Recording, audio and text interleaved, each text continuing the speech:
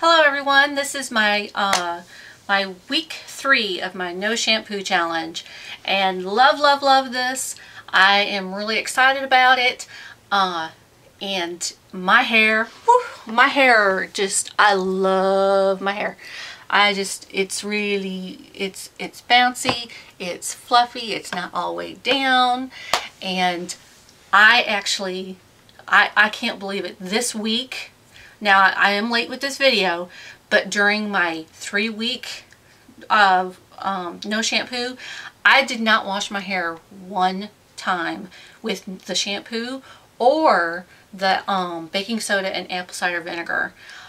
I just decided I was only going to wash my hair when it was dirty or it just kind of felt nasty. And I haven't felt that. Didn't have a need to wash my hair. It just didn't need it, and I was just like, wow, this is just really, my hair's just really taken to this. I'm so excited about this. Now again, just so you know that when I do take a shower, still kind of get my hair wet and massage my scalp and my hair, and I do add a little bit of conditioner to my ends because my ends are still a little bit dry, but I think I also need a haircut real soon because my hair has been growing out really quick.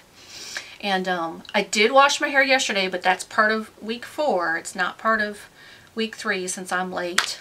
Sorry, been busy. But I'm just in awe of this. I love this. I don't think I've loved my hair in a really long time, and I just love my hair. Now I did yesterday, again, I washed my hair yesterday evening.